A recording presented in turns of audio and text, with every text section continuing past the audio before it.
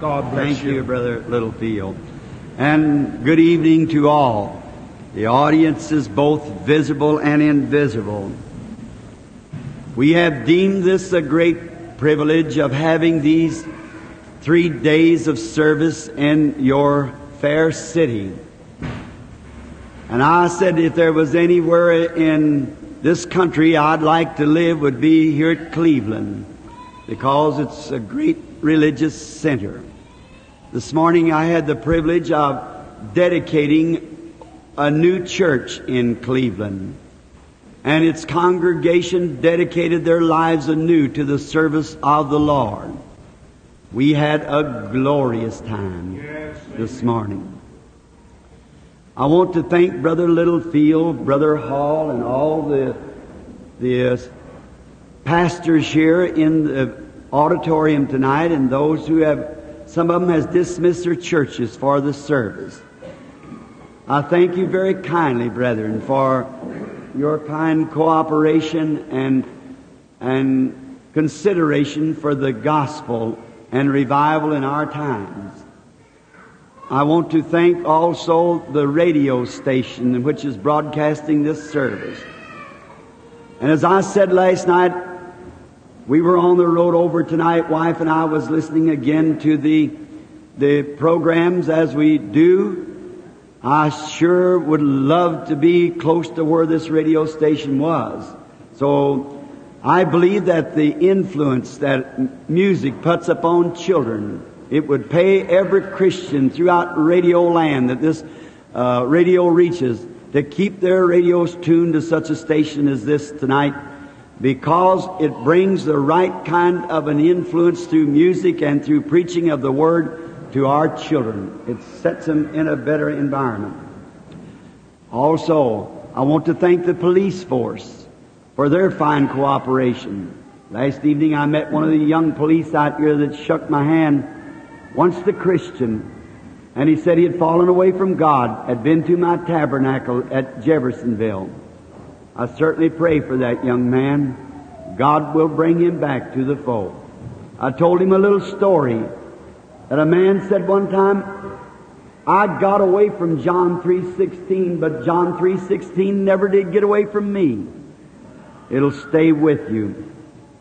Now, to the school, I want to thank the school for letting us have this auditorium for the service. May the Lord bless them, and all you that have come and made this possible, the laity and the fine compliments from the people throughout Radio Land, for the testimonies of their healing and so forth. I am grateful to God for all these things. Usually the last night brings forth a better results when it comes to the healing services or prayer for the sick, because there's great anticipation. The people waiting and pressing, knowing that they want to get healed. And when a person begins to hunger and to thirst after righteousness, then God moves in. That turns his heart. And now, the gospel of our Lord is not the most popular thing in the world. Frankly, it's very unpopular. But I count it and deem it such a privilege to stand for the full gospel that Jesus Christ died for, to preach it and to believe it and live it.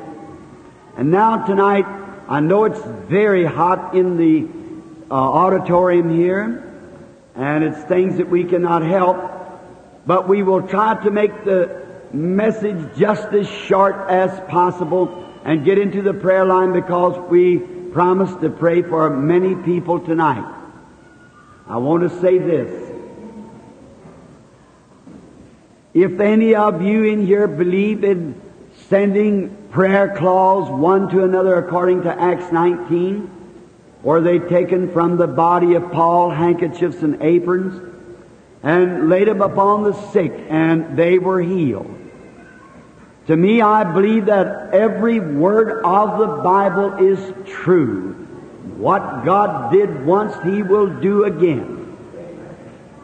I believe this, that God is infinite, and we are finite.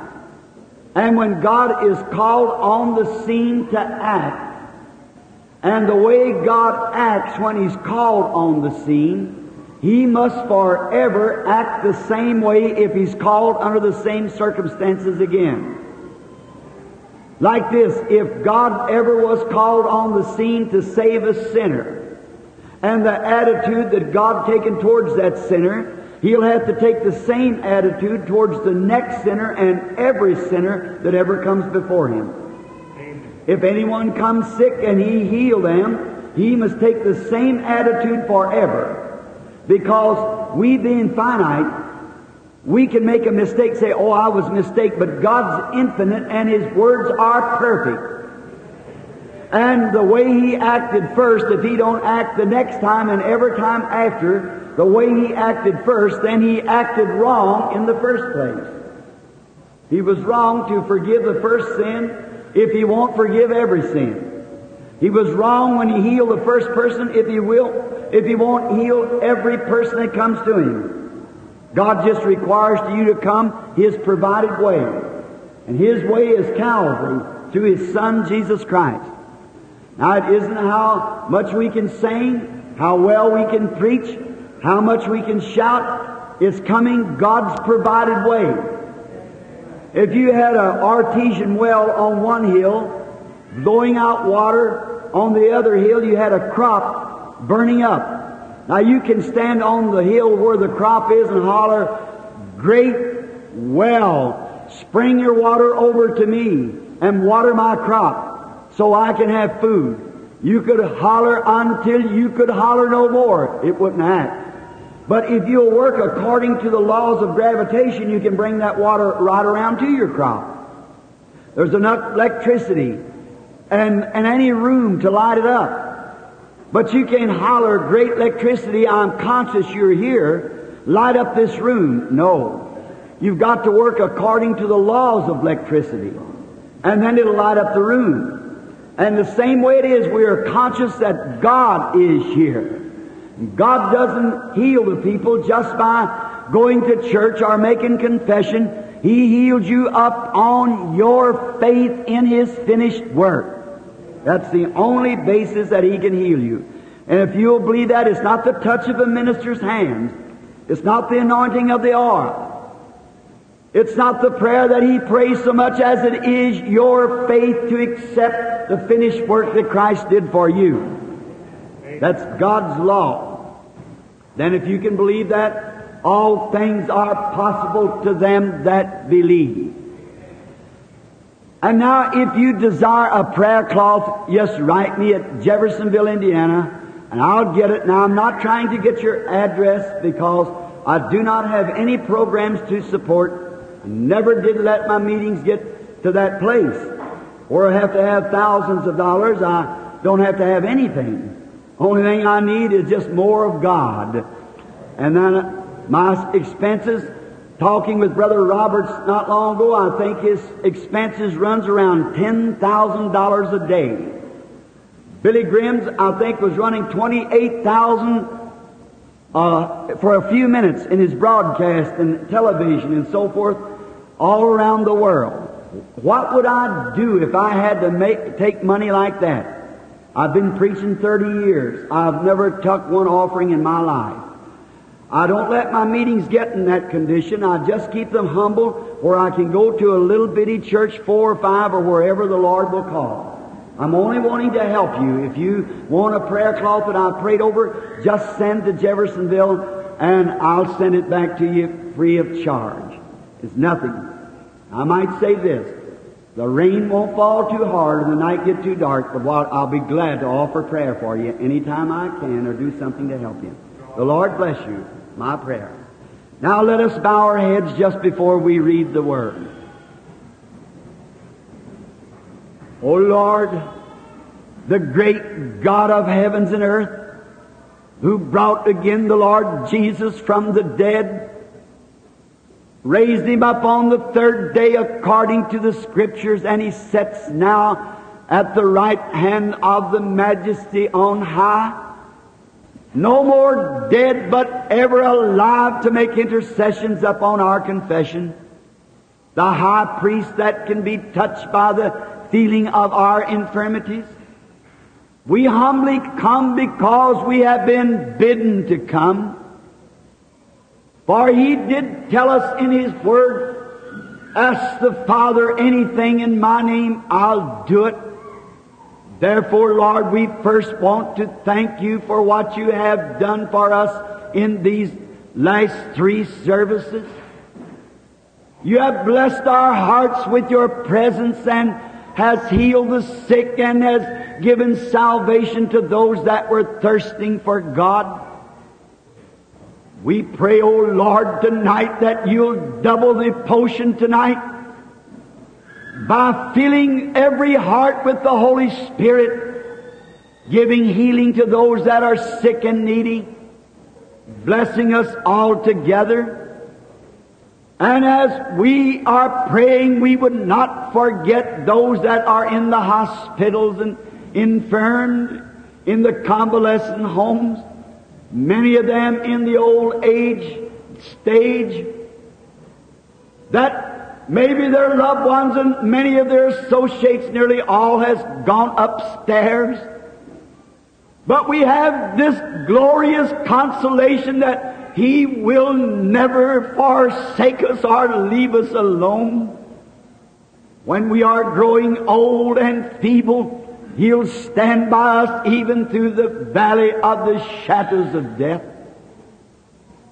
Bless us together, forgive our sins, and speak to us, Lord, through Thy Word as we wait upon it.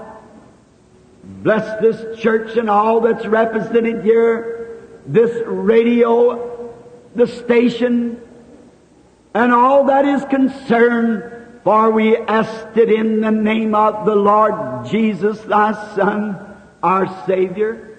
Amen. I have chosen for a text tonight found in the book of 1 Kings, the 17th chapter and the 14th verse.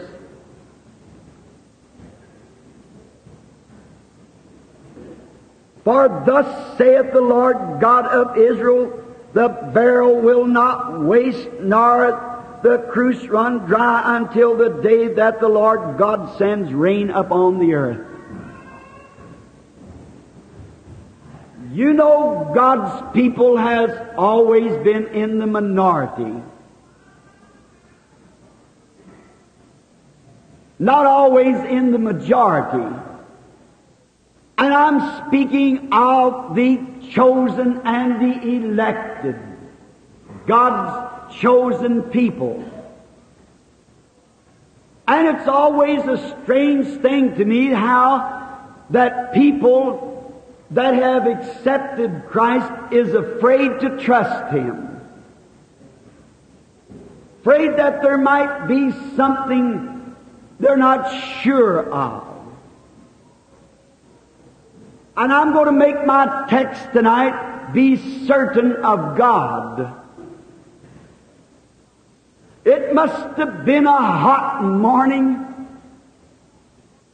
It was along about daybreak. All night long she had prayed. For death was strolling at the door. And this nation was backslidden. People were starving in the streets and the water fountains had dried up.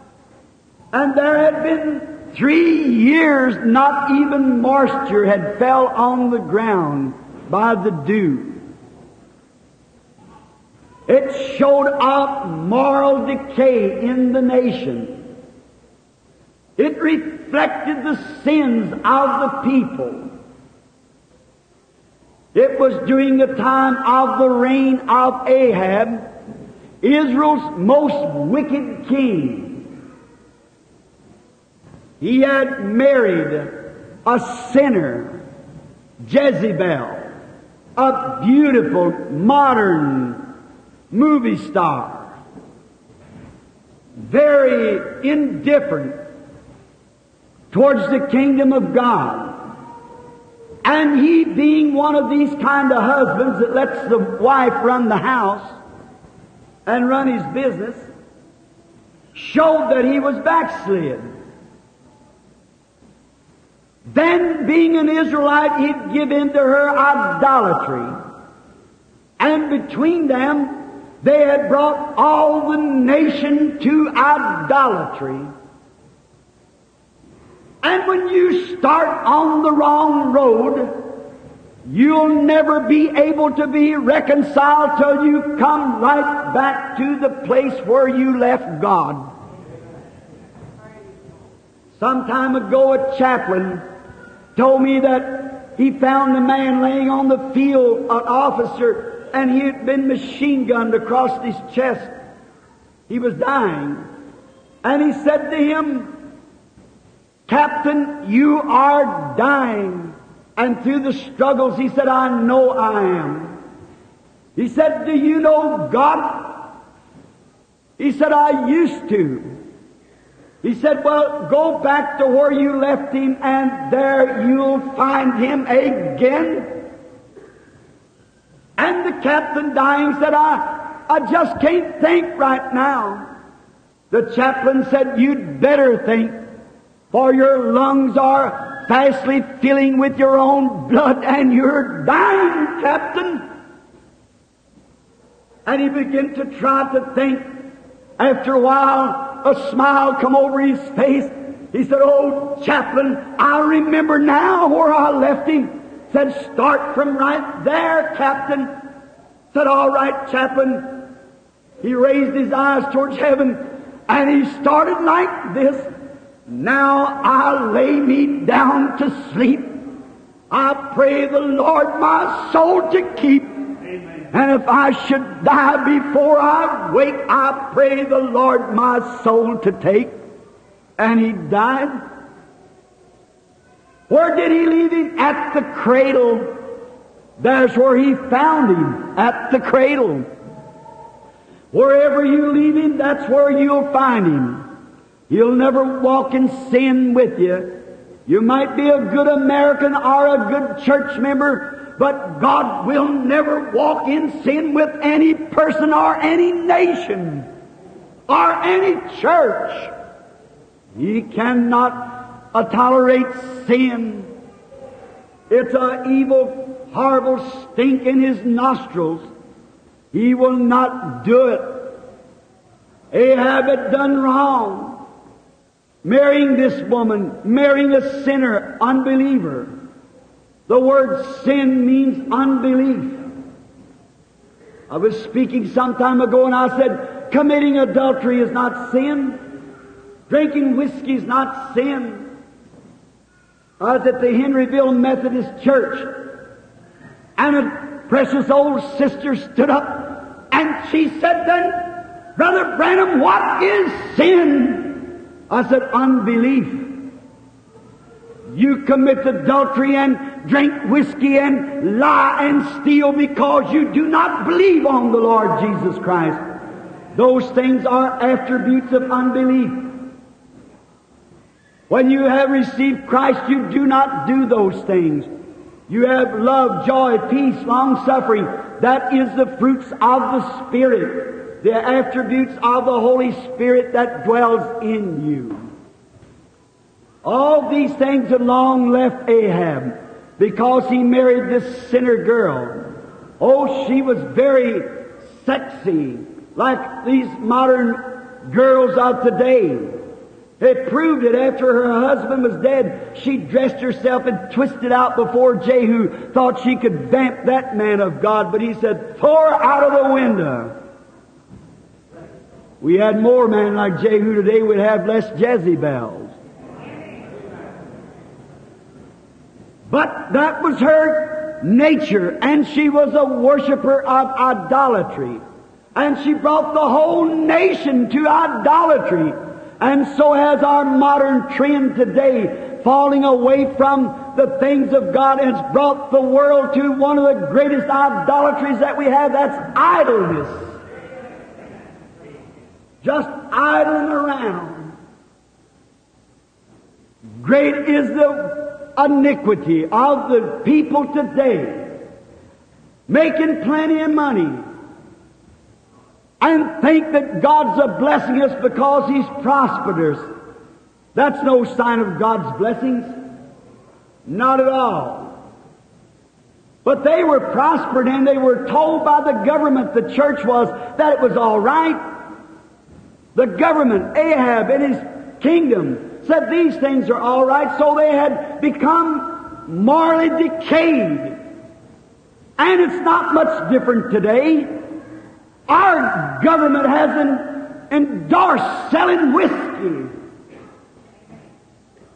selling tobacco, and our doctors say to cigarettes, cancer by the carton, and the government says go ahead and sell it for revenue. You think God could bless on the top of that?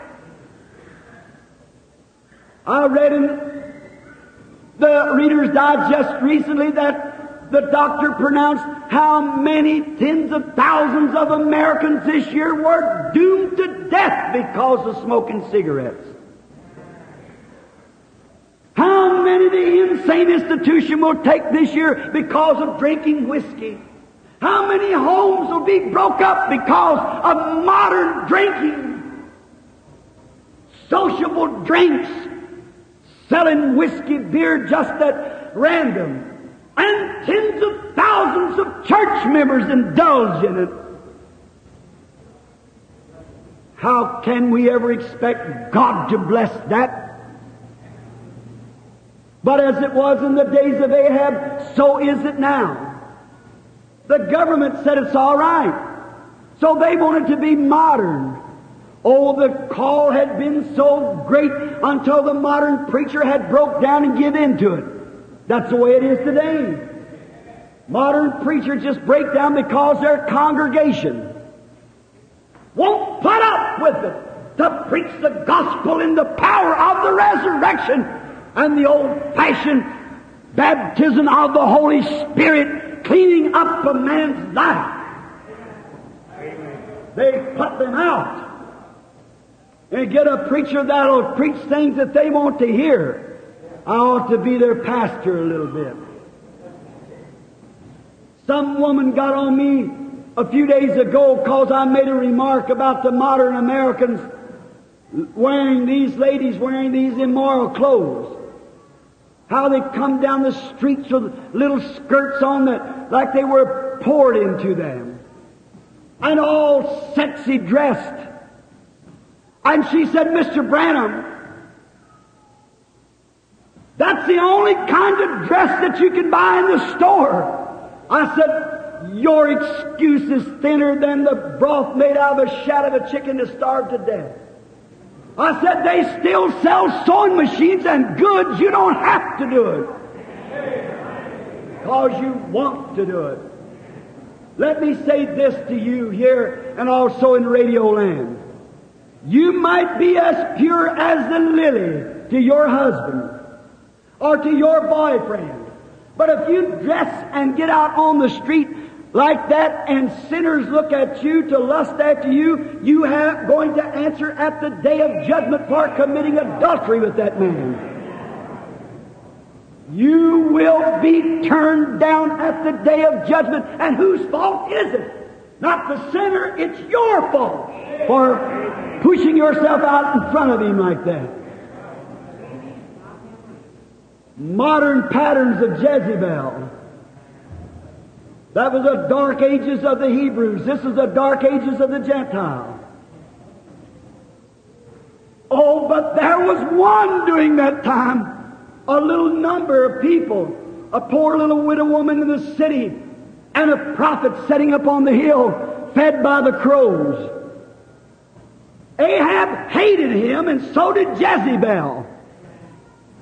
They wouldn't have given him a drink of water if he was dying, but God was taking care of him. The Christian looks to God for his care, not to the world. Some ministers look to their congregation for a meal ticket. Preach what the congregation wants them to preach. I'd rather lay on my stomach and eat soda crackers and drink branch water and preach the gospel of the Lord Jesus than to have fried chicken and live in the best house there is in the city. Right. Be right with God. That's the great thing. Preach the whole Word. Tell people of their sins. You'll be hated. Reminds me of a little parable I tell of my children. I got two little girls. One of them's name is Rebecca. She's my firstborn. And Sarah, her little sister, is next. Rebecca's about 12 years old, skinny, long-legged. And Sarah is a little short girl. She's 7 years old.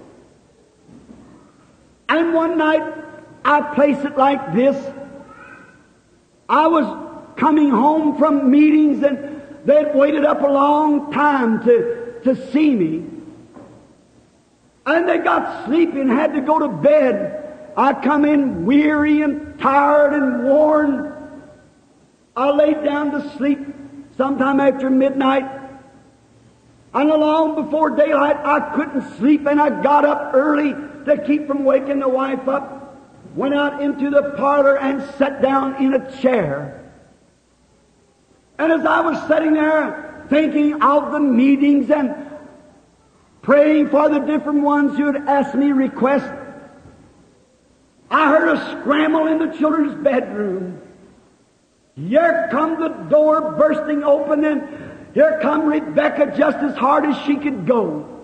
And she jumped up, straddled my knee, and her long legs reached down to the floor.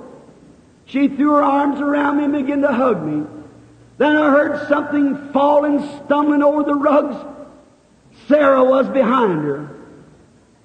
And she was wearing Rebecca's hand-me-down pajamas with the feet much too long, and she couldn't stand up good with them on. And she was stumbling. And when Rebecca got seated real good, her long legs reaching down to the floor, I thought, well, this is for some cause. And Rebecca reminded me of the church that's all settled, knows all of its doctrine, been in for a long time, well seated. She turned around to her little sister, Sarah. And Sarah was at the door there of the hall. She said, Sarah, I want to tell you something. She threw both arms around me and she said, I've got all of Daddy, and there's none left for you. And little Sarah, like the minority church, her little lips dropped down, her little brown eyes began to water. Because Becky had all of Daddy, and she loved Daddy too. So I stuck out my other leg to her and motioned my finger. Oh, her little eyes brightened up. Here she'd come with them little pajama feet flying, jumped right to straddle my leg. And she's like the minority church. She wasn't so settled down with great denominations behind her. And she was kind of tottering. I was afraid she was going to fall. So I took both arms and put them around her. I hugged her up to my bosom. She snugged down close to me for a few minutes. Then she turned those little bright eyes up to her sister, Rebecca. And she said, Rebecca, my sister, I want to tell you something. She said, it is the truth that you've got all of Daddy, but I want you to know that Daddy's got all of me. That's the way I want it. I may not know all the grammar and all the Greek and all the Hebrew, but all I want to know that Christ has got all of me. I want to be so completely insufficient till I can feel His arms around me. Elijah might have not known all the laws of the land, but God had complete control of him. It's around about daybreak. All night it had been horrible. See, she'd been gradually getting lower and lower in the meal. And that night she knew that when she put him to bed, her little boy, his father, was gone. She was a righteous woman, a God-fearing woman. And that night I can see them as they knelt down to pray. And as she looked at his little pajama arms, and they were threadbare, his little face was marred from hunger, she'd give her part to him because she knowed just a little longer and they'd be gone. There was no bread in the land, there was no meal, there was no oil, there was no rain. But yet she trusted God. She couldn't sleep. Every once in a while he'd turn over and say, "Mama, won't you go out to the cupboard and look one more time and see if there's just one bite of that bread left? I'm so hungry I can't sleep." How she'd bite her lips until they would bleed. She'd go out in the kitchen and raise up her hands and say, "Oh, Jehovah, I am a widow who believes in you, and you took the little boy's father, your servant, up into heaven to be with you. And if you don't help me, it won't be long till we'll be visiting him. Nevertheless, whatever you do, I love you just the same, and I trust you." It seems strange when a person has done all that they can do, that they have fulfilled every request that God has asked them to do, and still He is silent. When you have done all that God has requested you to do and still He's silent, just be sure that you know God. And remember, faith is silently waiting. He's only testing your faith to see what you'll do. God does that. It was the Hebrew children that believed God and stood out for God, and they were sure that they were right with God, and He let them walk right into the fiery furnace before He ever moved. But faith waits silently, assured that everything's all right. When you've done all that you can do, when you've come to the prayer line and been prayed for, your heart doesn't condemn you and you're living right with God, just hold on to it. God has to answer. He's testing you. If you turn loose the next morning and say, "Well, I'm no better, I guess there's nothing to it," then you didn't have faith to begin with. If you've got real faith, you'll hold till the last breath gone from your body. You're certain that God is God. For he that cometh to God must believe that He is, and a rewarder of those that diligently seek Him. Job, when Job was accused of being a secret sinner, when his flesh was rotting from his body, and his children had been killed, and he was poverty-stricken, he still knew that he was right before God, and he held on. God was testing him. When even his wife come out and he's sitting on the backyard on the ash heap, scraping his sores with the boils with a piece of crock or something, and his wife, the only one of his family left, said, "Job, why don't you curse God and die? You look so miserable." He said, "Thou speakest like a foolish woman. The Lord gave and the Lord taken away. Blessed be the name of the Lord." God was testing him. He knowed he had offered the burnt offering. He'd come by the way of the blood. He knew that God was God. He knew that God answered prayer, and God was testing him.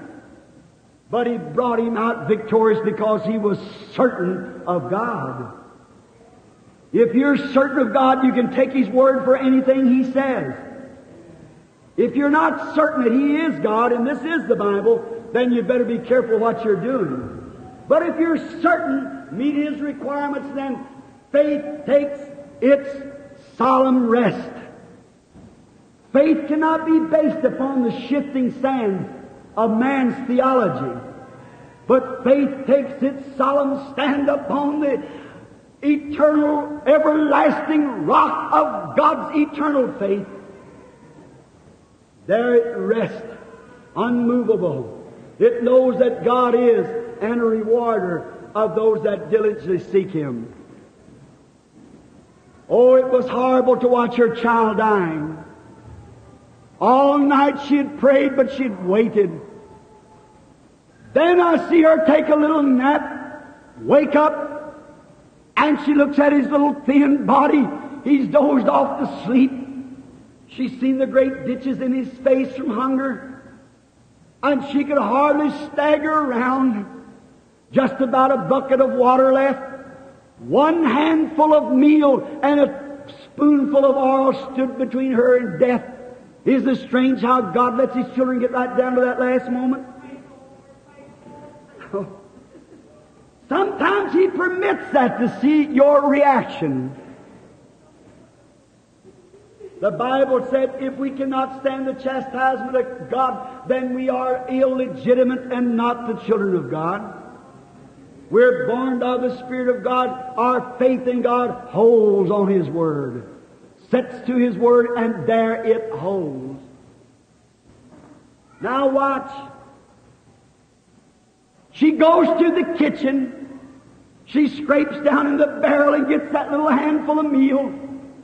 She said, he'll wake up in a few minutes crying. I'll cook the meal, and then he'll have his little breakfast, whatever it is, a little corn cake. Then I'll take him in my arms and rock him until death takes us both. Now she went to the last thing she had was meal. Now meal in the Bible represents the meal offering. The meal offering was Christ. Christ was the meal offering in the Old Testament. Do you remember when Elijah, some of the school of the preachers up there didn't know the difference between wild gourds and peas? Up at the school of the seminary? And they went out and gathered an apron full of them and put them in a pot, and some cried out, there's death in the pot! And Elijah took a handful of meal and throwed it into the pot and changed it from death to life. That's what Christ does when He's put on the case of a dying man. He changes him from death to life. The meal offering had to be ground with a certain burr. That burr had to be so perfect that it ground every grain of corn just the same, showing that Jesus Christ is the same yesterday, today, and forever. She got the meal. Christ is the Word. In the beginning was the Word, and the Word was with God, and the Word was made flesh and dwelt among us. The Word. Then the oil. The oil represents His Holy Spirit. And she took the Holy Spirit, the Word and the truth. Jesus said the time's coming to the woman at the well that God will honor those who worship Him in spirit and in truth. Many people worship in spirit and not in truth. Many in truth and not in spirit. But when you get them together, then you've got something. When the Spirit of God gets into the Word, she mixed it together. And when you get the Spirit of God on you, mixed with God's Word, something's going to happen. The doctor might have sent you home to die with a cancer. And all the man knows, he's done everything that he knows in his knowledge of the books of learning to save your life. He wants to see you live. But maybe he don't know no more. But you take God's Word tonight and mix it with the spirit of faith. Watch what will take place. She began to mix this. Now, it won't mix good unless it's got some fire under it. It has to bake it into a bread which makes life. And when she got her little meal and oil mixed together, the Word and the Spirit, then something said, go out into the yard. At the same time, the Holy Spirit up on top of the mountain, where this old prophet had been sitting up there, said, go down to the city, for I've got a widow down there. I've ordained her to sustain you. She must have been a righteous woman, or God had never sent His prophet to stay with her. But God knows your needs. She went out into the yard. The prophet took off towards the city with the vision, trying to find a yard that had a woman in it. And he was walking down the streets looking for the vision that the Lord had showed him. And at the same time she come out of the house, did you notice she picked up 2 sticks? 2 sticks was the cross. I'm a hunter. And any good hunter knows that the right way to burn a log at night is to light a cross log and just keep pushing the ends in. She had to light that, then put the meal and oil together, and that was the Word, the Spirit, with the fire of the Holy Ghost to bake it into a whole cake of life-giving substance. She picked up the 2 sticks and she started back into the house to put the oil and the meal over the fire. And she heard a voice. And when she turned, there was a gentle-looking old man, whiskers all over his face, bald-headed, leaning over a gate with a piece of sheepskin wrapped around him. And he said, would you fetch me just a little drink of water? What's the God-fearing person always willing to divide? She looked at him. He was just a little different than lots of men. And there's something about a Christian that's different. I can imagine her saying, that voice just sounds real good to me. She nodded her head in politeness that she would go get some water and divide it with him. And as she started to go, she heard the voice again and said, in your hand, fetch me a little morsel of bread. Then she turned, and no doubt with tears in her eyes, she said this, Sir, that's why I was out in the yard to get these 2 sticks. I've just got a handful of meal and a spoonful of oil. I've mixed it together and dressed it, and I've got these 2 sticks to make a fire and bake a little cake for my son and I. We are going to eat it and die. And she looked at him, and he said, but first, make me a cake. Seek ye first the kingdom of God and His righteousness, and all other things will be added unto you. Put God first. Put His Word first. Put His Spirit first. Put Him first. Instead of that, we put Him last.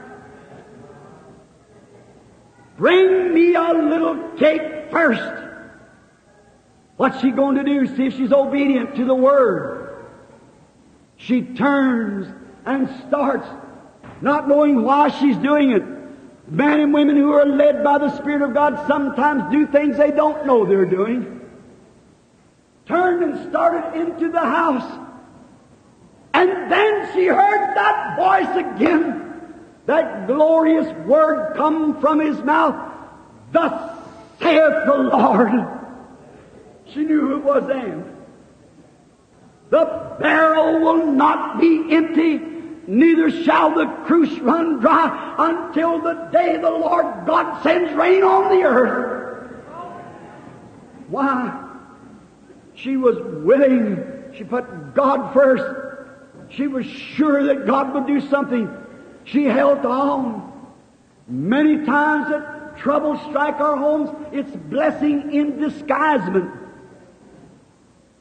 Some people might say, well, you're sick. It's because you're not right with God. That doesn't mean that. Job was right with God and he was sick. But it's God testing you, putting you to a test to see what you'll do. Maybe He let the doctor say that for a purpose, to see what you would do. We're near the coming of the Lord. God's coming for a church. He never asked and questioned, will I have a church? Will I have righteousness? But here was a question Jesus asked, will I find faith when I come? God's putting you to a test maybe, to try your faith. And all of her trouble and death at the door turned with one, thus saith the Lord. She and her son and Elijah eat many days from the barrel, and it never did waste, neither did the cruse run dry. Because she was certain of God. It reminds me of a German painting in Germany. It's like the great picture of the betrayal at Forest Lawn. So large they had to build a mammoth big $500,000 building to put the painting in. The German painting is called The Cloud. And when you're way away from this picture, it is the most miserable, dismal looking sight. It's a bunch of clouds just mixing together. And as you start walking to that picture, it gives you a horror. Oh, what a dreadful sight it looks. But when you get close to it, it's angels' wings beating together. See, it looks different when you get there. Maybe that's the way it is with you tonight. You don't know just why you are sick. You don't know just why or what about this. But maybe it is a blessing in disguisement. It looks like a gloomy, dark end for you, but it may be the angel wings beating together. If you're only certain of God, you're sure that God heals the sick. If you're sure that God still pours out the Holy Ghost upon His people, then take His promise and hold on to it until God answers. For He sure will answer prayer. Let us bow our heads now while we think of this. Are you certain that it's God's will to save you? You in Radio Land, think of it. Is it the will of God to save you? Are you certain it is? You sinner man, maybe at the pool room or at the bar room, out in the car with the other man's wife drinking, you there with a cigarette in your mouth. Are you certain that God is God of holiness? That can forgive your sins and take all your iniquity away? Are you here in this audience that doesn't know Christ as your Savior? Are you certain tonight that God forgives the sinner? You without the Holy Spirit, both here and in Radio Land, are you certain that it's God's will to give you the Holy Spirit? Are you certain the Scriptures are inspired when Peter said, repent every one of you and be baptized in the name of Jesus Christ for the remission of your sins? And you shall receive the gift of the Holy Ghost, for the promise is unto you and to your children, to them that's far off, even as many as the Lord our God shall call. Are you certain of that? Are you certain, you sick people, that Jesus was wounded for your transgressions, bruised for your iniquities?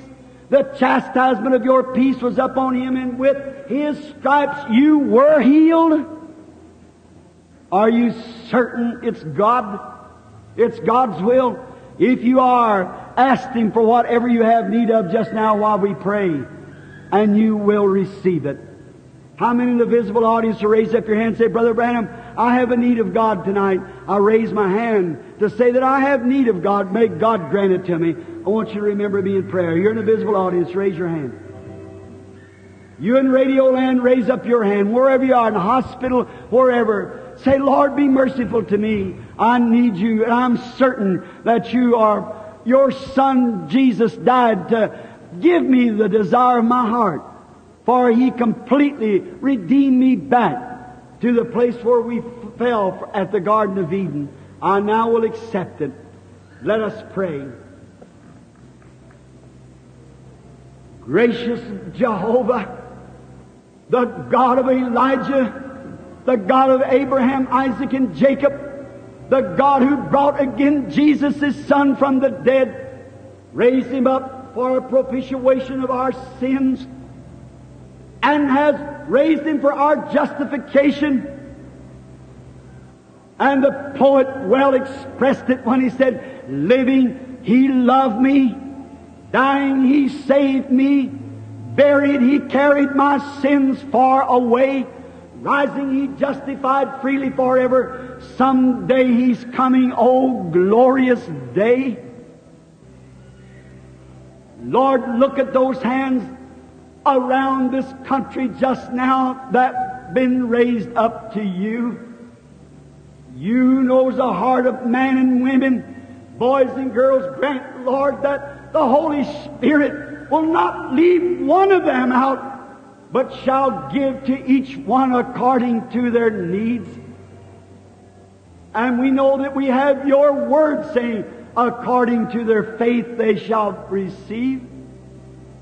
Give to them faith tonight, Lord, and may they be certain that every promise of God is true.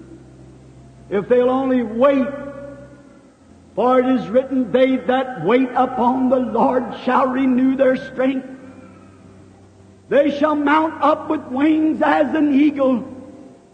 They shall run and not be weary. They shall walk and not faint. Lord, teach us to wait upon Thee. Lay hold of eternal life and every promise in the Bible, and wait upon Thee for salvation of our souls, for the baptism of the Holy Spirit, for joy in our hearts, for healing of our bodies, for every redemptive blessing that You died for at Calvary. Let us have faith tonight to know that God did not cause Christ to suffer in vain. That was for all generations. For it is written, whosoever will, let him come. While we are coming, Lord, grant that we will receive. For we asked it in Jesus' name, Thy Son, as we commit it to Thee. Amen.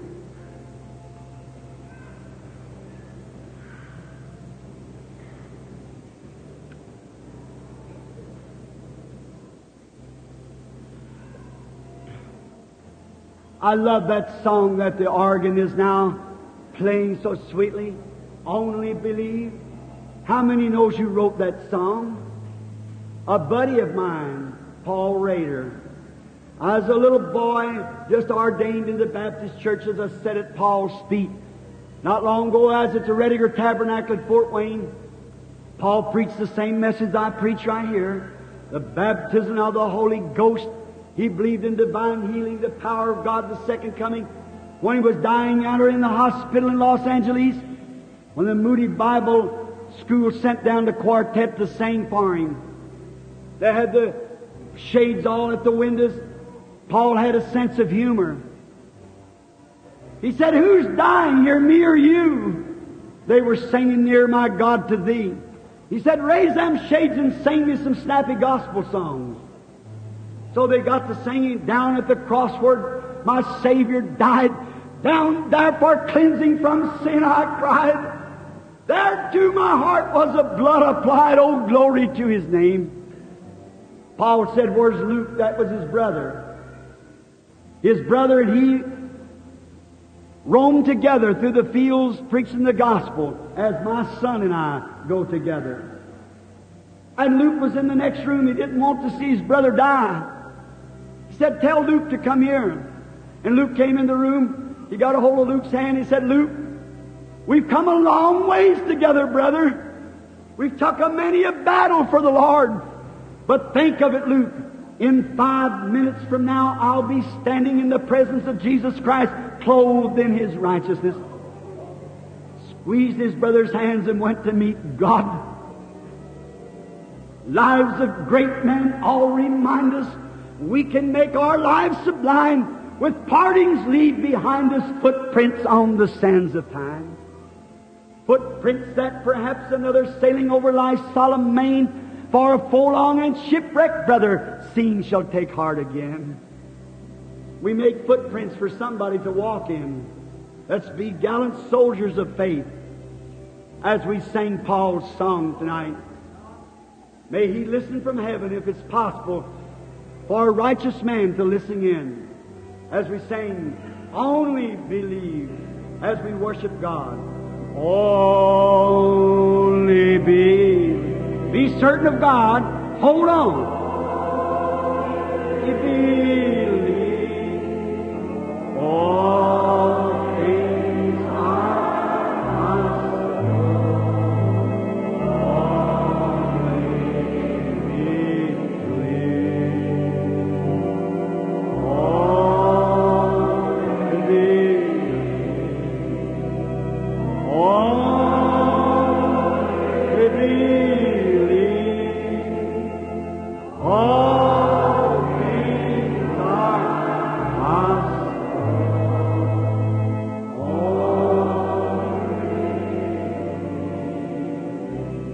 Radio land, and you also present, I wonder if you'd hold your hand and sing this with me like this. Now I believe. Now I believe. All things are possible. Now I believe. Will you raise your hand to God and sing it with me? Now I believe, God. I'm going to hold on. Now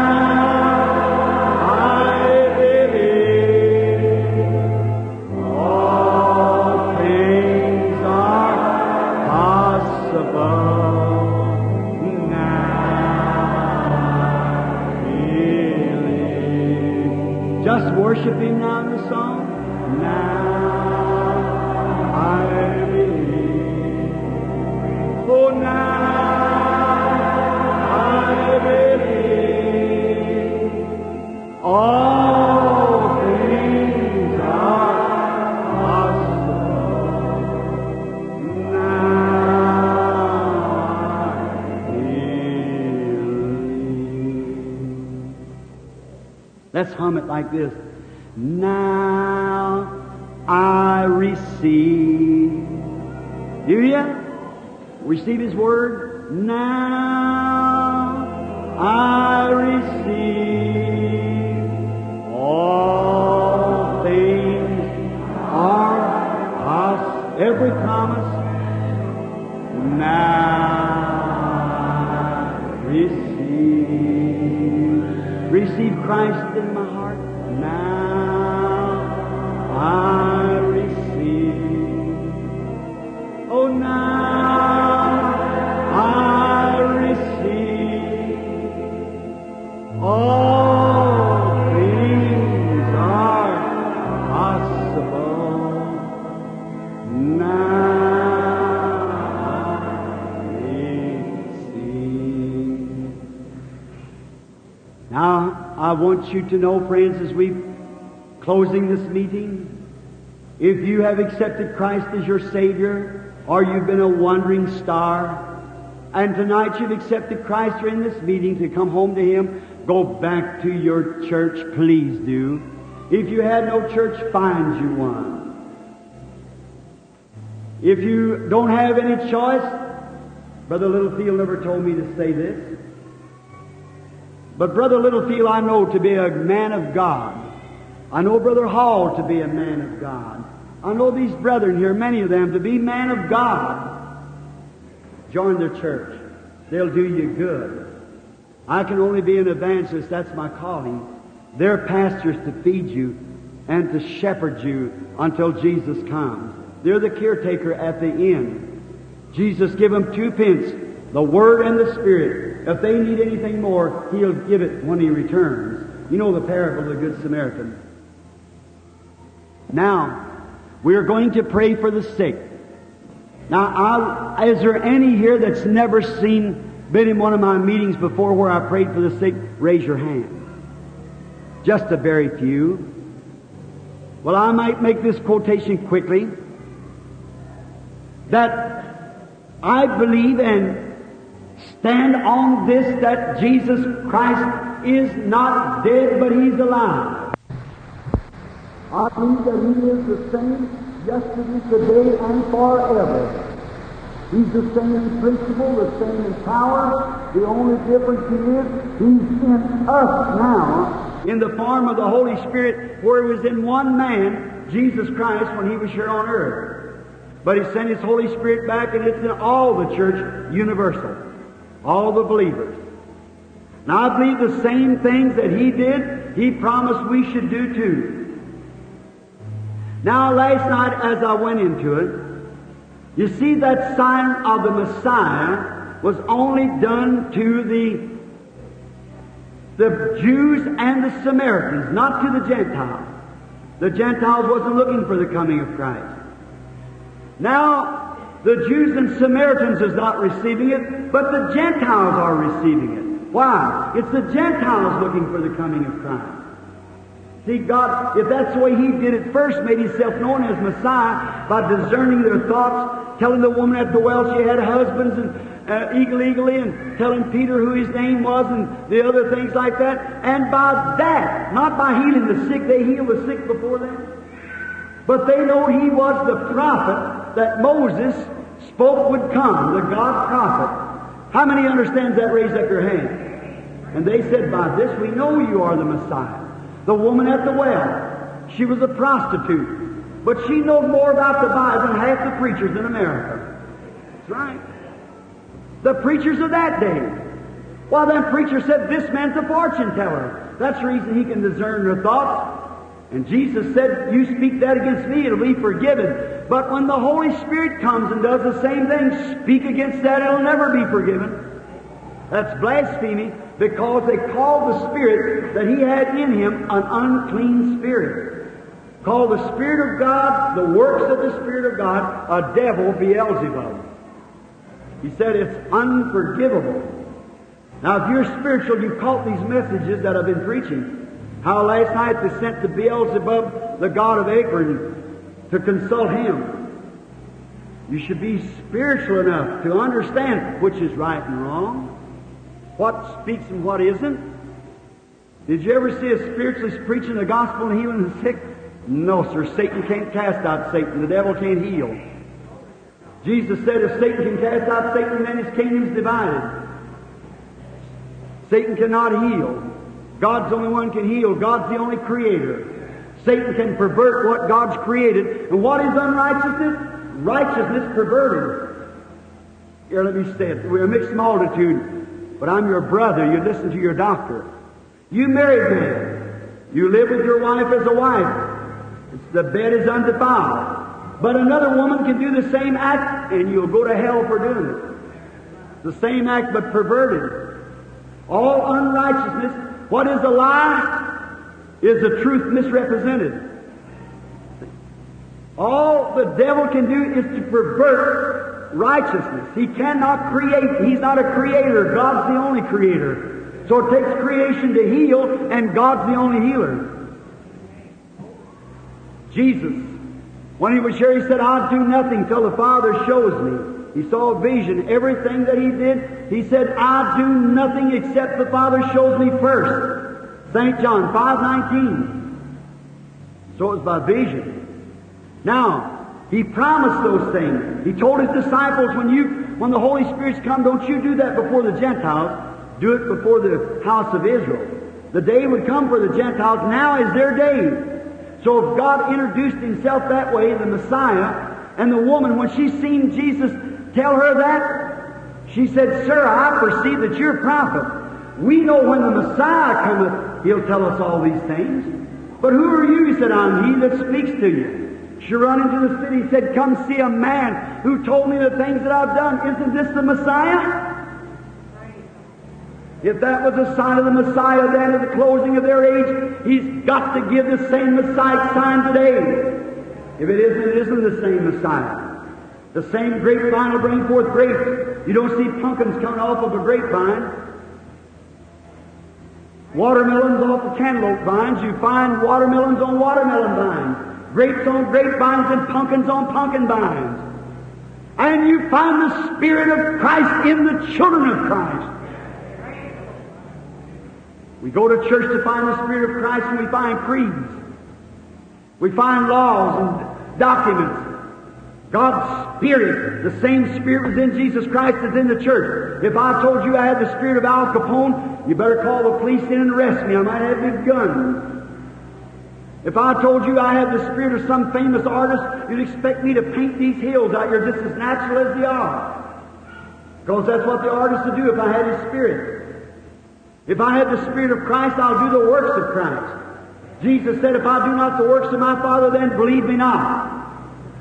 And if the church does not do the works of Christ, then don't believe that church. Jesus said, "These signs shall follow them that believe." And we've perverted it by works of man, doctrines of man. The Bible said in the last days to be heady, high-minded, lovers of pleasure more than of God, truth breakers, false accusers, incontinent, and despisers of those that are good.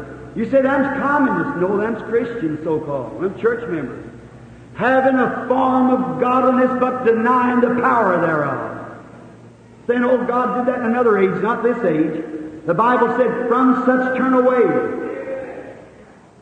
We're living in that day.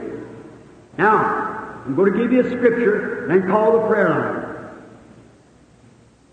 As I spoke today at the dedication, everything's perfected in threes. Jesus comes in threes. God is in three. Father, Son, Holy Ghost. Them three are one. Justification, sanctification, and baptism of the Holy Ghost. Those three are one. When a baby is born in natural birth, first thing comes from a mother's water, blood, spirit. When Jesus died at the cross, He gave what it constitutes to make the new birth. Water, blood, and spirit. All things of the natural type the spiritual. Or the spiritual type the natural. Either way. Now notice. And this, the coming of Jesus is 3 times. Did you know that?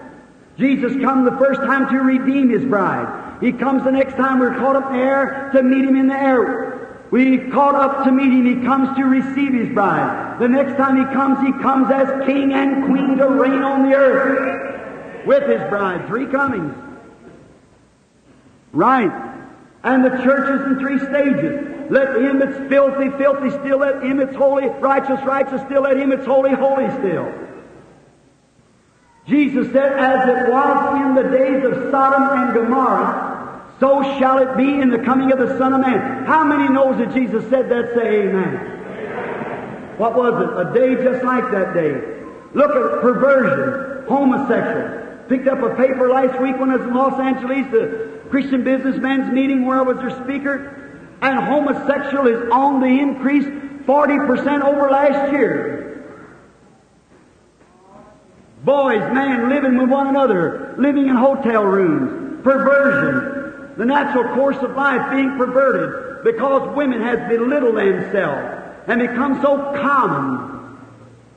It's perverted man, perverted minds, women living with women, man living with man. Just what God said would take place. As it was in the days of Sodom, so shall it be in the coming of the Son of Man. What's the order? There was Sodom, the ungodly. There was Lot and his bunch, the lukewarm church member. You admit that? He had a form of godliness, but went out into the world. That's where the church member went. There was Abraham, the elected and called out. Blessed be the name of the Lord. I feel religious right now. Them 3 classes of people are in the world today. The world, the ungodly, the lukewarm church member, and the elected and called. Watch when God got ready to destroy him. Jesus said, "As it was in that day, so will it be in the coming of the Son of Man." What's the perversion? Now, Abraham was setting poor. in the minority, sitting out under an oak. And he raised up his eyes and he saw three M-A-N coming. They looked like man. They had dust on their clothes. And they said they were strangers and they were passing through. But there was something in the heart of Abraham that he knew they were more than man. He ran out to him. He said, come back and sit under the oak just a little bit. Watch now, shadowing the coming of Jesus, he said. Sit down here just a minute. I'll fetch a little water and wash your feet. Rest yourself, and I'll bring you a morsel of bread. Refresh yourself. Then go on about your business. For this is why you come by. Let's take Abraham. He run into the tent. Sarah was 90 years old. Abraham was 100. They were looking for a baby and believed God, holding on, just certain God was going to answer like I preached on tonight. 25 years they held to that promise, giving God praise all the time for the baby. Her getting older all the time, but they were certain of God. What happened? All of a sudden, Abraham ran into the tent. He said, Sarah, get out the flour, knead a little of it. In other words, sift it right good. Make some whole cakes down here. And he ran out into the flock and began to feel around, got a little fat calf, killed it, tucked, dressed it, brought it out and cooked it, and sat down, and they eat it. I can see Abraham get the fly bush. How many knows what a fly bush is? How many of y'all from Kentucky anyhow? See? All right, a fly bush, we never know what a screen door was until just recently. We had an old limb off of a tree, or Mom make a fly bush. We'd have to stand them old cabins and shoo the flies away from the table while we eat. Abraham out there with the fly bush. I don't guess they had screens in those days. And while they were eating, Abraham's heart was beating. You know what the Bible said it was? It was Almighty God and two angels. Hallelujah! In the form of man. A preacher said to me not long ago, said, listen, Brother Branham, you don't mean to tell me that you believe that man was God. I said, the Bible said it was God. Yes, sir, in the form of man. Oh, said, how could he be? I said, you don't know our God. What's this body made of? 16 elements of the earth. Potash, calcium, petroleum, cosmic light. God just reached over and got a handful of each one. Said, step in here, Gabriel. We're going down to Sodom. Step in here, Michael. And breathe one for himself. Walked right down here in human flesh. Don't tell me he wasn't God. Abraham said he was Elohim, the great God Jehovah. He wasn't a theophany neither. He wasn't a vision. He actually eats the meat of that calf, drinks the milk from the cow, and eat cornbread. He was a man. There he was sitting there. See if it isn't spelled capital L-O-R-D. And you Greek scholars, look what the word means. Elohim. The Jehovah. You just don't know who God is. I may go back. Here the other night I was combing these 2 or 3 hairs I got left. My wife said to me, said, Billy, she's sitting there laughing at me now. She said, Billy, you're almost bald-headed. I said, I haven't lost a one of them. She said, pray tell me where they're at. I said, you tell me where they was before I got them. I'll tell you where they are waiting for me. The Bible said the hairs of your head is numbered, and not one of them shall perish. There was one time they wasn't nothing, and then they was, and they went back to where they was before I had them. So will this body be someday. The calcium potash will go back, but God is speaking. I'll jump from the earth. That's my God. He holds the whole world in His hand. He just blows the stars off, made the solar system, spoke His word, and it was so. The very dirt that you're sitting over is His word made manifest. If it didn't, where did it come from? The dirt that you're walking on is His word made manifest. He said, let there be, and there was. I believe every word that He says is the truth. No matter how long it lingers, it's so anyhow. Here was this man. Now notice, he kept looking towards Sodom. And 2 angels got up and went on down to Sodom. There wasn't very much miracles performed, just one little thing. But they went out there and preached to the Sodomites, a modern Billy Graham and evangelist. Preached down there to that world, a great congregation they had. But this one angel that stayed behind, I want you to notice, he preached to the elect, the church, the called out. Watch how he done it. Now he was a stranger. Listen now, you'll miss it. Now Jesus said, as it was then, so will it be in the coming of the Son of Man. The gospel preached by God to mortal beings. Notice, this man stood and looked at Abraham. Women, them days wasn't like they are now. Every time somebody comes up in the yard, the woman's got to put on her little shorts and go out in the yard and see what her husband's talking about. But into his business, shame on you. Shame on you, man. If you got more man about you, let your wife do that. It's all right, I guess. That was raw about it. I don't take it back. That's the truth. Now that's just the truth. I got little respect for a man to let his wife do a thing like that. Smoke cigarettes and drink whiskey and wear those kind of clothes. Man's not measured by how big a muscle he's got. He's measured by the bag in the knees of his pants where he prays. Man is not measured by muscle, that's beast. He's measured by character. There never was a greater man than Jesus Christ. And the Bible said there's no beauty of him we should desire him. Little stoop-shouldered, thin fella. But in him was God, character. Man is measured by character. I've seen a man that weighed 250 pounds throw a baby out of a mother's arms and ravish her. You call that man? I call that beast. Now, listen. This man sitting there. He said, Abraham, where is your wife Sarah?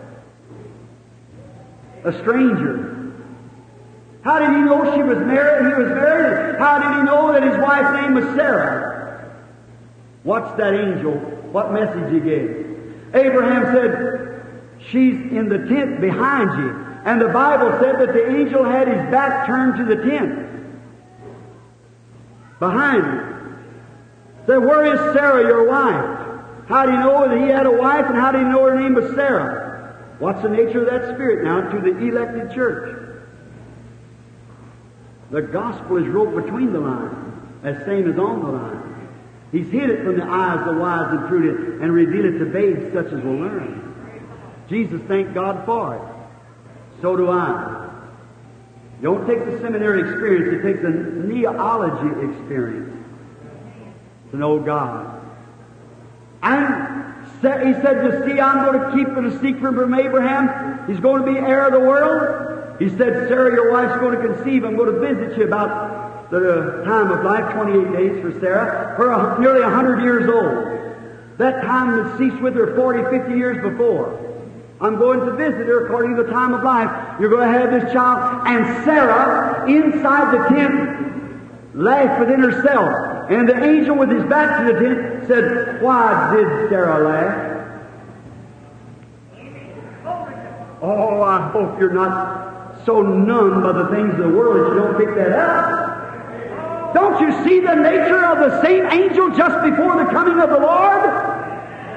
Jesus said, as it was in the days of Sodom, so shall it be in the coming of the Son of Man.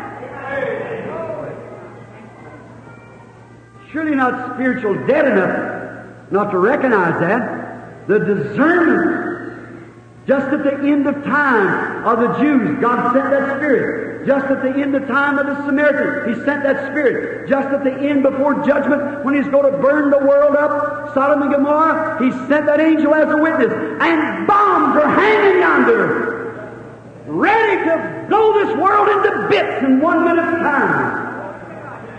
There's Billy Graham and them evangelists out yonder punching that Sodom and Gomorrah, and the angel of the Lord with the elected church, the called out group, showing signs and wonders of discernment.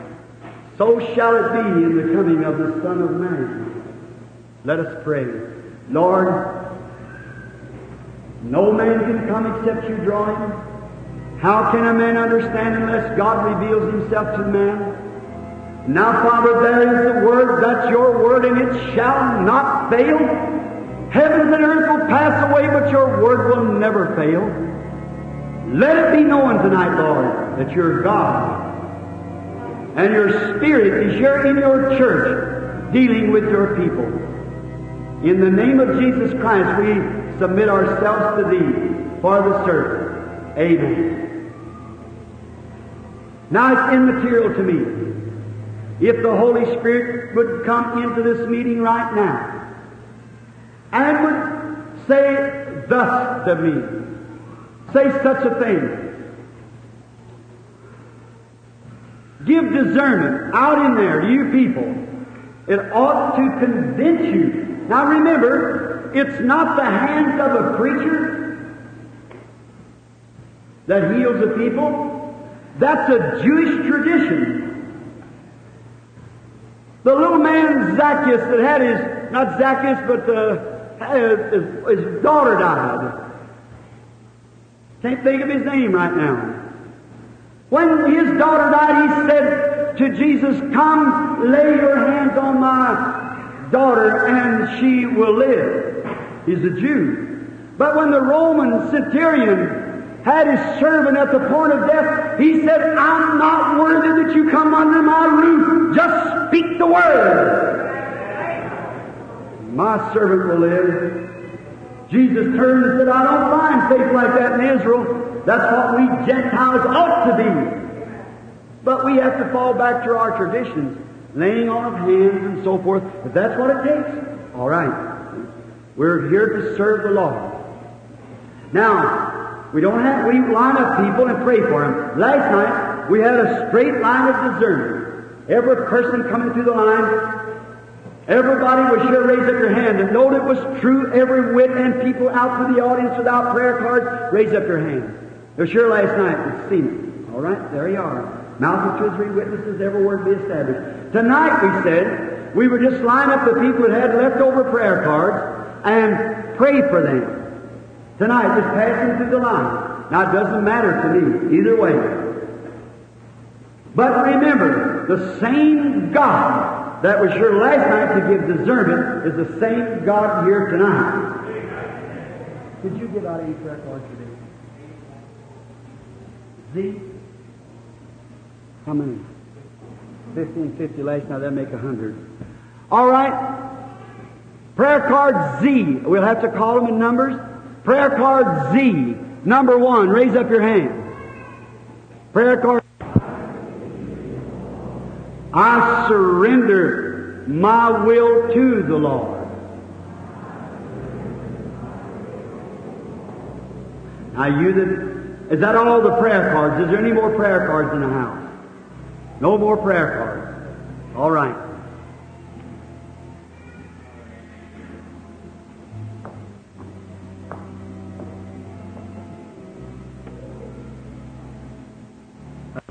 This is our first meeting. All right. This is our first meeting. We're born maybe miles apart, and first time we've ever met. Now here is a perfect picture of St. John, the 4th chapter. A man and a woman meets for the same first time in life. How many knows that? Jesus began to talk to the woman. And then he found where her trouble was. And he told her what her trouble was. And she said, "Sir," now the Pharisees, the preachers and so forth, said that man's a fortune teller, Beelzebub, the devil. Anybody knows that fortune telling is of the devil. All seance and fortune telling is of the devil. But what is a fortune teller? Something that the devil has perverted. He could be a child of God, but the devil made a child of hell out of him. See? But Jesus talked to the woman when he told her where her trouble was. She said, "Sir, I perceive that you're a prophet. We know, we Samaritans know that when the Messiah cometh, he'll tell us these things. But who are you?" He said, "I'm he that speaks to you." And she left her water bucket and went into the city and said, "Come see a man that told me the things that I've done. Isn't this the Messiah?" How many of you ever read that in the Scripture? All ever read the Bible. Now, if Jesus Christ, what my contention is, the same yesterday, today, and forever, the same act can take place. Of course, the woman might not be guilty of sin like that, but there's some reason she's standing here. I don't know. I've never met her. But God does know her. if God will reveal to me what you're here for, will you believe me to be His prophet? Yes, you will. You will. You do believe it. Thank you. I'm being servant. The word prophet kind of scatters people sometimes. You feel it resented. See, of course, a preacher is a prophet. But a seer, one who sees vision. Now, I'm not a preacher. I have no education to be a preacher. I stumble around. I like to tell what I know about it. But a real scholarly, educated preacher would never class me as a preacher. See? But my gift to God, He knows I love Him, and He's given me a gift of discernment. There sits my wife. She's known me since I was a boy, and seen tens of thousands of cases, and seen me when the visions come to sometime I'm unconscious for an hour or two, just seeing visions that come up and claim it and tell the people, and not one time has it ever failed. That has to be God. Now, if the Holy Spirit will reveal to me what you're here for, or something about you that you know I don't know, you'll believe it's the Holy Spirit, and you'll accept it. How many in the audience would accept the same thing? Raise your hand. Now be reverent. Now look where the drama's set. Now the Bible's going to be found to be truth or error. I'm going to be found a false prophet or telling you the truth. If I tell the truth, God will vindicate the truth. If I tell a lie, God will show it that it's a lie. But His Word can't lie. That's the reason I'm sure, I'm positive, I'm telling you the Word of the Lord. It's God's promise. Now, believe. Let's see what He'll say. I don't say that He will. Then the rest of you, all of you in a prayer line will believe it anyhow, whether God says anything to you or not. Will you be willing just to pass through the prayer line? If you will, raise your hand. Now, you're just pass through and lay hands on. If God's this close to you, here on the platform, to know the very secret of your heart, here this woman and I with her hands up, the Bible laying here, we've never seen each other before in life. If we did, we didn't know it. I don't know her, know nothing about her, but God does. Let Him reveal it and see whether it's truth or not.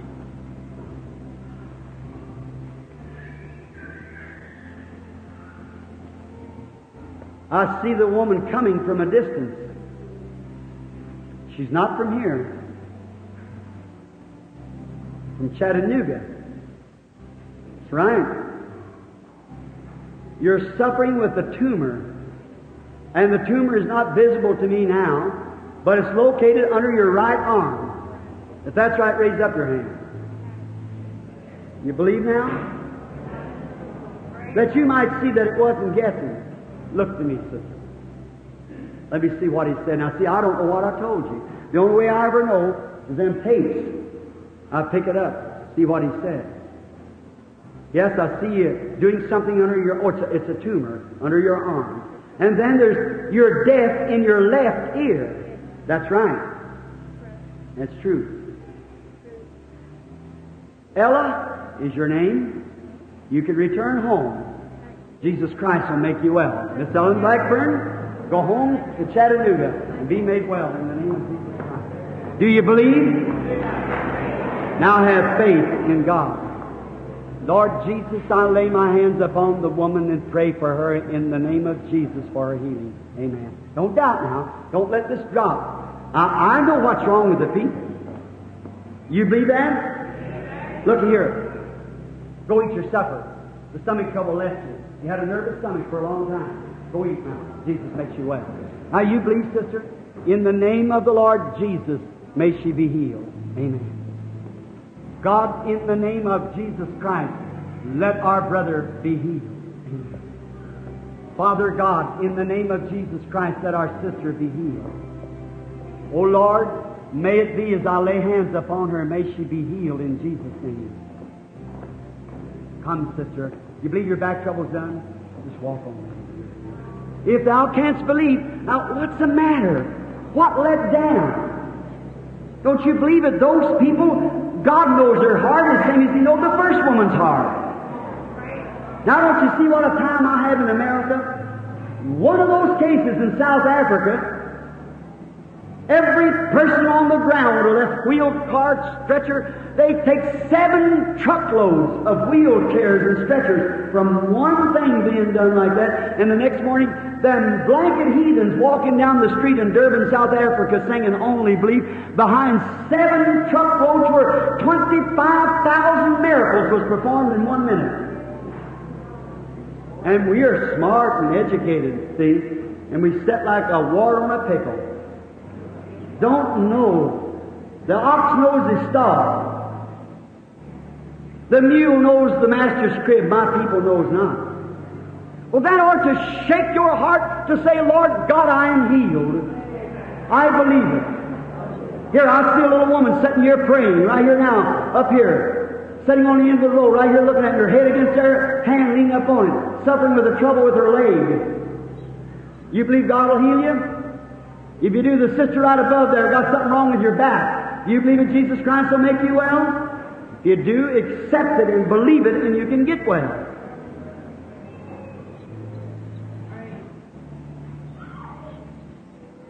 You think God can heal your diabetes and make you well? You have a prayer card, but you have diabetes. I mean, you had diabetes. Jesus Christ heals you. Will you do me a favor? The lady sitting right next to you has got heart trouble, and she wants to be prayed for too. Is that right? Raise up your hand. I didn't touch you. You didn't touch me, but you touched the high priest, and he acts the same as he did the woman that touched his garment. Go home and be well. Those people have no prayer card. See, it's the sovereign grace of God. Why can't you catch it?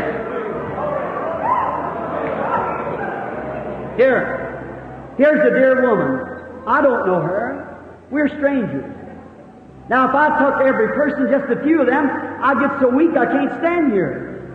Why, there was that one little woman that touched Jesus' garment. He said it made me weak. Is that right? Virtue went from me. If it would make virtue go from the Son of God, what would it do to me, a sinner saved by grace? I couldn't do one if it wasn't. And he said, these things that I do shall you do, and more than this shall you do. It's his promise. For I go to the Father. I don't know you. You don't know me. If the Lord will reveal to me what's your trouble, will you believe it? You know that you know whether it's the truth or not. All right, may the Lord grant it. So this people can see and not set me down. The woman is not here for herself. She's here for her son. And her son is a mental case. He received the baptism of the Holy Ghost some time ago. And now he's got all nervous. He can't think. He can't hold his job. That's the truth. Take that handkerchief in your hand and lay it on him. Don't doubt, and he'll come to himself and serve the Lord. Don't believe it. Do you believe God? Come believe it. Lord God, in the name of Jesus Christ, come with these little ones. Oh, Father God, in the name of the Lord Jesus, I bless them. May they be healed. Come, my brother. I will. Lord, in the name of the Lord Jesus, bless and heal my brother. Amen. Come, sister. Oh, Lord, as she passes by, may it not be like passing by a man, but may she know that Jesus, the Son of God, is here. His Spirit is here. And if they laid in the shadow of St. Peter and was healed, an ignorant fisherman that couldn't write his name, it wasn't that ignorant fisherman, it was your Spirit, Lord, that they recognized. May this woman pass by the anointing of the Holy Ghost and be healed in Jesus' name. Amen. Come, Sister Woods, I know you, so come here. Lord God, this woman I know, her crippled boy, that was a cripple, infantile paralysis, drove his leg up behind him. They slipped into a meeting and you spoke and called his name and brought him out and straightened that crippled leg till he doesn't know which one was crippled now. His mother's sick. She needs healing, Lord. Let the power of God that straightened David's leg heal my sister. I ask it in Jesus Christ's name. Amen. Bless you, Sister Wood. I wonder if David's close. A boy, his father was a Jehovah Witness. His father's filled with the Holy Ghost. He could give you testimony of his brother How many read about the little fish coming to life that time? It was his brother that was standing present. David, where are you? David Wood. Stand up. There was a boy, a polio case, his leg drawn up behind him, sitting way back in the audience in a big tent meeting, and the Holy Spirit spoke to him and said, "Thus saith the Lord." There he is, a witness that God heals polio. Amen. Oh, I feel like a holy roller. Amen. I feel like shouting. If it takes that to serve God, then let me do it. I've sailed the 7 seas, traveled the world 6 times around, and I've never yet seen a holy roller. It's a blackguard name that the devil tapped on the saints of God. There's no such a thing. There's the 969 different denominations from the government registered, and not one of them is called holy roller. There's no such a thing. Come, little lady. You believe God? Lord God, in the name of Jesus Christ, may the girl get well. Amen. Believe, sister. Lord, in the name of Jesus Christ, may the lady get well. Amen. Come, sister. Lord, I lay hands upon the woman and the child. In the name of Jesus Christ, may they be healed. Come, sister. I see you. Don't let down. When you come by here, start praising God. When you're prayed for, I don't care if it takes 25 years. If you're the children of Abraham, then you've got the faith of Abraham. That discernment don't have to be each time. Here. Are we strangers to one another? I don't know you. You don't know me.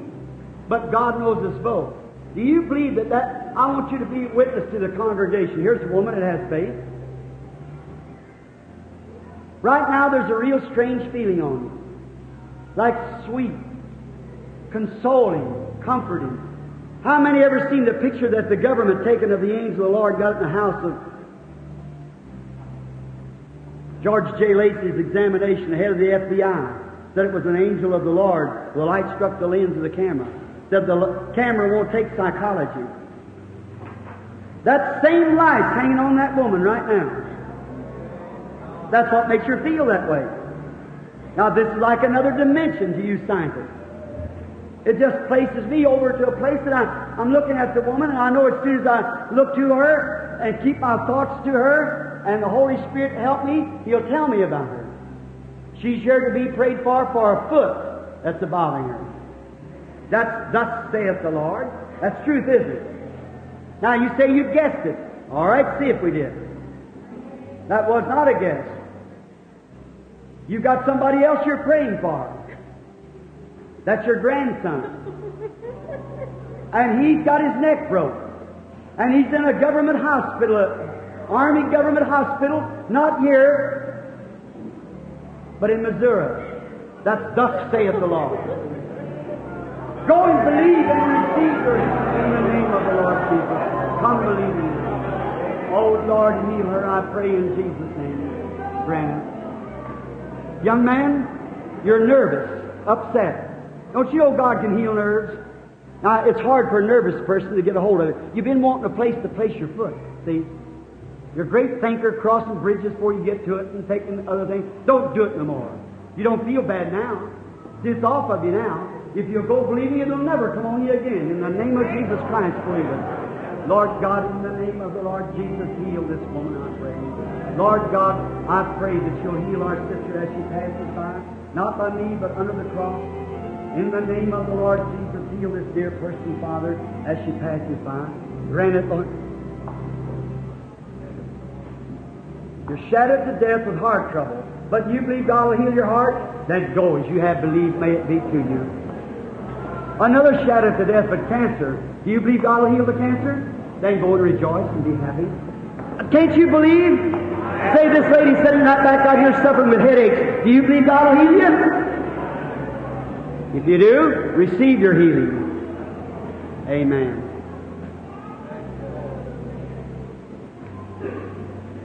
Blessed be the Lord. Here's a little woman sitting here with a white uniform on. She just touched the Lord.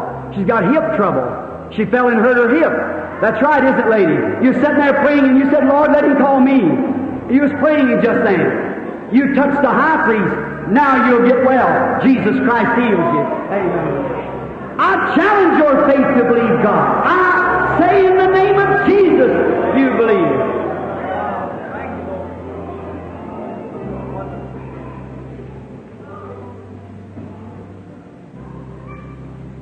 You believe God will heal that asthma? Sitting right back there? If you believe it with all your heart, you can have it. You believe, sister? In the name of Jesus Christ, may you be healed. Do you believe, sister? In the name of the Lord Jesus, be healed. I just don't understand. Why can't you catch it, friend? No matter whether it's a vision or not, don't you know the same God is the same one who knows all about you?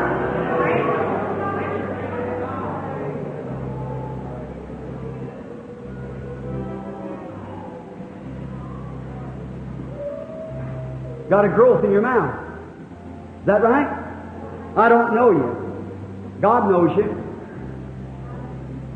Miss Carol, that's your name. You're from Dalton, Georgia. Return home, believing it'll get well. I don't doubt. Believe, have faith in God. Amen. In the name of the Lord Jesus. God can heal that tumor if you let Him. Believe Him. In the name of Jesus Christ, make it well. Lord God, I pray that you heal this woman in Jesus' name. In the name of the Lord Jesus, heal our sister. Come, brother. That's the idea.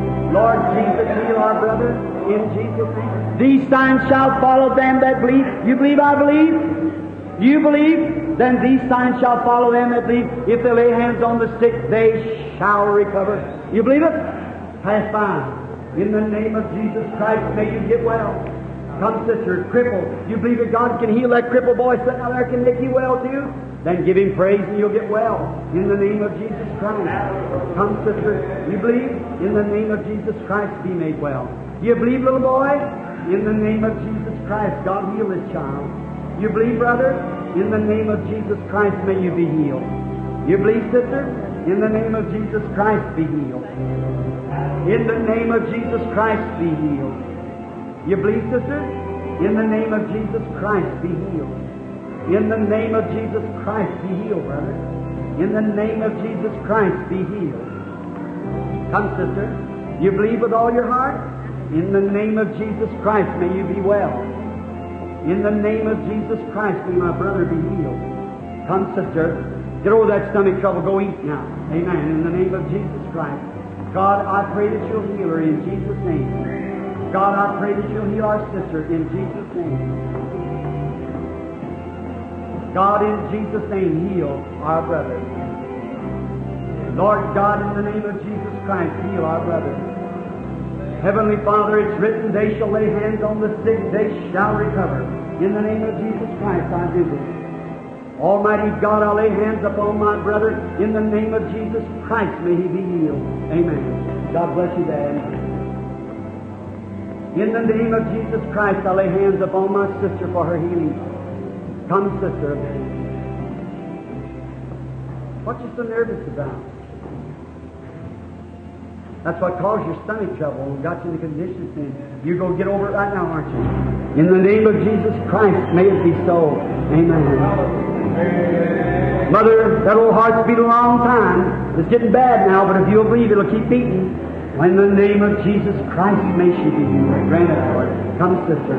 In the name of Jesus Christ, may she be healed. In the name of Jesus Christ, I pray that you heal my brother. Come, brother dear.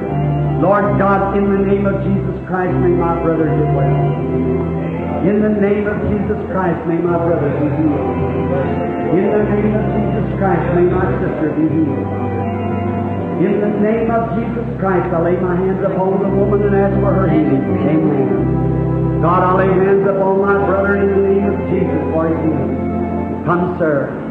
In the name of Jesus Christ, I lay hands on my brother for healing. Come, sister. You believe with all your heart? Your back trouble will leave you.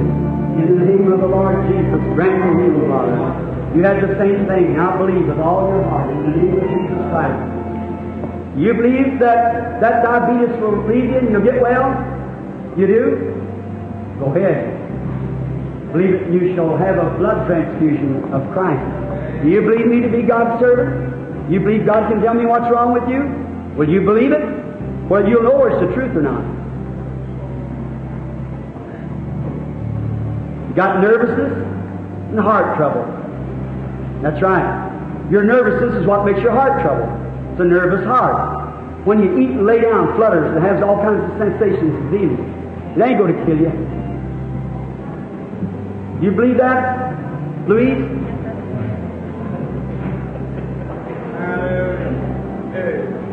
You live in Tennessee, Clinton, Tennessee, but you're not from Tennessee. You come from California, Los Angeles. Had a lot of trouble in your life. Lost a boy just recently in an automobile accident. That's thus saith the Lord. Believe on the Lord your God. Go and receive your healing. Will you do it? May it be so in the name of the Lord Jesus. All right? Is that all of the prayer room? Are you convinced that Jesus Christ lives? Are you convinced that He said these things would happen just before the coming of the Lord Jesus?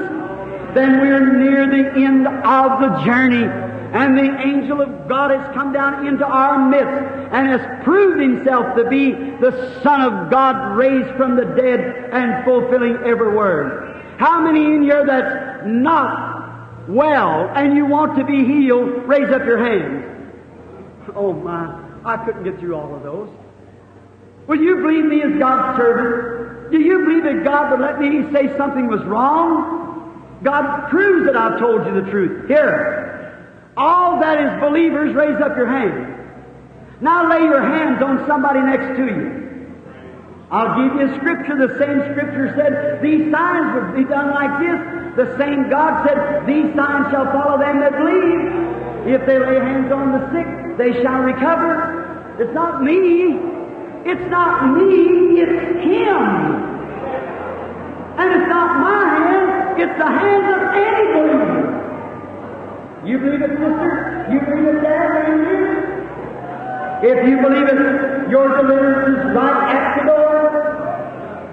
Now, don't you pray for yourself. You pray for the person that you got your hands on. Let them pray back for you. The Bible said, confess your faults one to another and pray one for the other, that you might be healed. Now lay your hands on somebody next to you. Something just has to happen. Something has to happen. God's Word is true. If you believe it, people get healed. There it is. That's